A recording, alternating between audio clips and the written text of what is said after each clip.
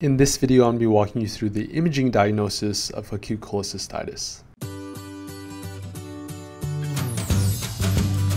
For more educational resources like our Surgery H&P notebook, check out medicalbasics.com.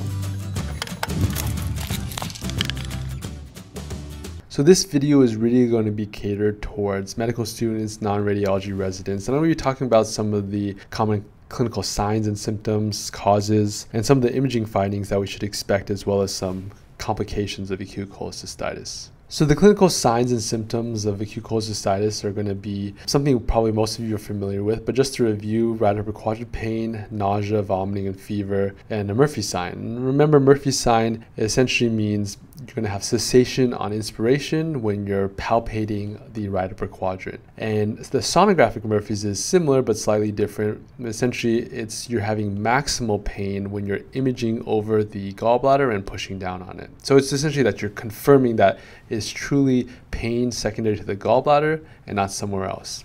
Many different causes of acute cholecystitis, gallstones being the #1 cause by far. You can also have chemical injury from bile salts or inflammation. You can have hydrops, which is essentially distension that leads to diminished blood flow, which eventually leads to ischemia of the gallbladder. It can also be secondary to infection as well. When we think about imaging of acute cholecystitis, ultrasound is going to be the #1 method that we're going to be using. Now remember, acute cholecystitis, just like acute pancreatitis, is going to be a clinical diagnosis, but imaging will help to push you in the direction of a positive acute cholecystitis or not. So it's no surprise that the most sensitive signs of acute cholecystitis is going to be a sonographic Murphy's, which is essentially a clinical diagnosis, but we're using the ultrasound probe to confirm it, and cholelithiasis. So in this example here, what we have is we have multiple of these gallstones, which are these hyperechoic with posterior acoustic shadowing foci. This example also shows gallbladder distension and sludge, which I'll talk about in a second. And then here we have another secondary sign, which is our gallbladder wall thickening. So from here to here, there's 2 layers of our gallbladder wall. Anything over 3 millimeters is considered thickened. You can also have pericholocystic fluid as our secondary sign, essentially fluid around the gallbladder. That's all that means. So you can have this right here is going to be our pericholocystic fluid. It can be linear. Sometimes we'll find it and it'll be triangular, essentially adjacent to the gallbladder. But fluid is not a typical thing that we're going to see, and this is different from like ascites or perihepatic fluid, which you'll see adjacent to the liver. Next thing that I mentioned before is going to be sludge. And essentially what you're looking for is something layering, fluid levels, something that could also potentially be mobile, although, for example, tumefactive sludge or more compact sludge is not going to be very mobile. But you can imagine if this patient was turned on their side into their lateral decubus, the sludge would move and it would layer in a different conformation, kind of confirming that it was sludge. This kind of looks like this homogeneous, non-shadowing debris. The next thing is going to be gallbladder wall hyperemia. Essentially all that means is the wall has more vascularity going to it. Anything that's inflamed is going to be much more vascular. It's going to have much more blood flow going to that. So you're going to have increased color Doppler flow going to that. That's what all these little red and blue foci mean, is just increased vascularity to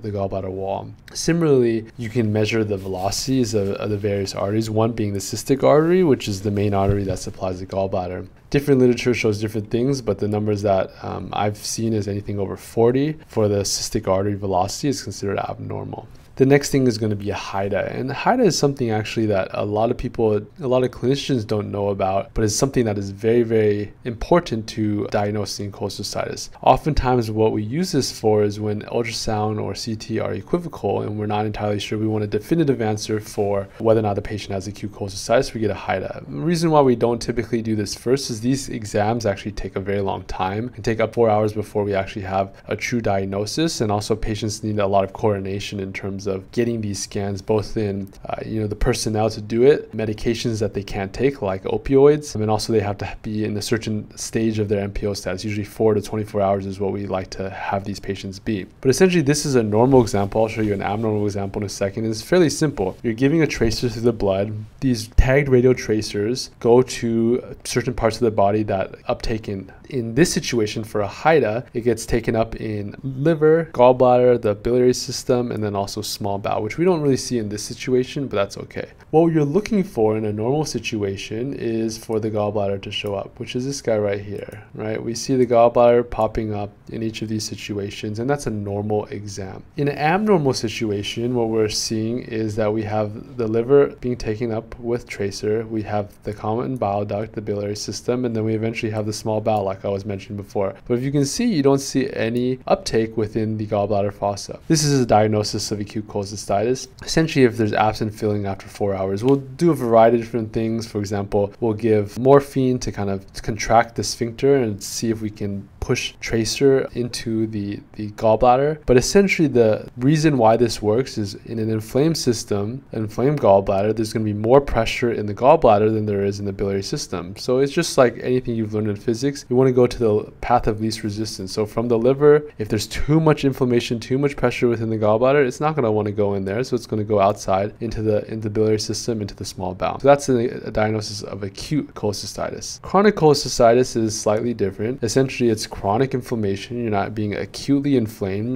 There's just a kind of a baseline level of inflammation within the gallbladder. It's not necessarily something that needs to be immediately treated, but it's something that can be treated, based off the surgeon and the patient. But essentially what you're looking for is both a delay within visualization of the gallbladder, plus or minus the ejection fraction of the gallbladder. So we give CCK. Essentially, CCK contracts the gallbladder and releases all of the tracer within the gallbladder. So if you can measure an ejection fraction, which is essentially how quickly things are excreted from the gallbladder after you give CCK. If it's under a certain amount, then that's going to be indicative of chronic cholecystitis. If it's over, then it's normal. Essentially, it's just like an acute cholecystitis, chronic cholecystitis, you're not going to be contracting as quickly or as easily, and it's going to be slower than in a normal situation. So now we're going to be talking about some of the complications of cholecystitis. When things go on for too long and they're not treated, they can have a number of different complications, one of them being gangrenous cholecystitis. So gangrenous cholecystitis is essentially you're having slough mucosa of the gallbladder wall, and what we're seeing here is we're seeing multiple membranes. So here's the gallbladder wall, and you see this other membrane that kind of was sloughed off of the wall, and you can also see some asymmetry in the wall. You can see the same typical signs of acute cholecystitis, but really to diagnose a gangrenous cholecystitis, you're going to be wanting to see kind of that multiple layers that are kind of sloughed or falling off from the gallbladder wall.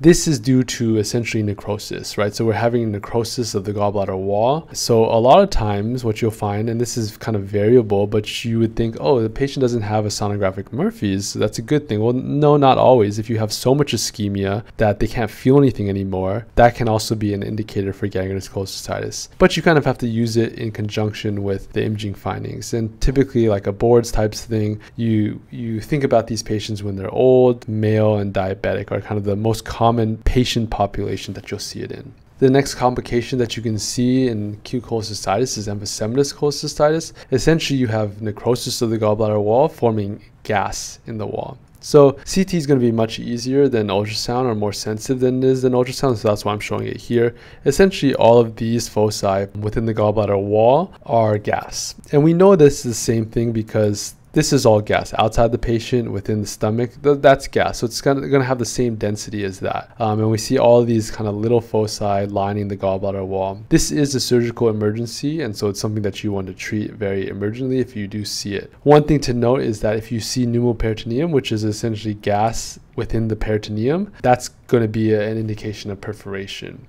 if in the setting of emphysematous cholecystitis. So you kind of have to think about that. Where is this gas coming from? Because you don't normally have gas within the peritoneum. You have it in the lumen of the stomach, you have it in the lumen of small bowel and so forth, but you should not have it outside in the peritoneum. The final example that I want to give is a perforated cholecystitis, and these kind of are all along a spectrum, so these all can kind of lead to perforated cholecystitis in some form or other. But essentially what you're looking for, and it's a lot easier on these examples than it actually is in practice, but you can see there's an actual focal wall defect. There's a discontinuity in the wall of the gallbladder, and now you have all spilling of the biliary contents, and you have a pericholocystic fluid collection that's forming outside of the gallbladder. This is a very, very obvious example. Typically it's not going to be like that. You may also see like a focal discontinuity in the gallbladder wall. So this right here is our gallbladder, and you see this continuity right here. That's essentially a focal perforation, and now you have all this pericholecystic free fluid. So this is a more severe versions, but it are complications for acute cholecystitis. Be sure to check out our website, medicalbasics.com, for more educational resources like our medical ID cards, and don't forget to subscribe to our channel for more tips and lessons.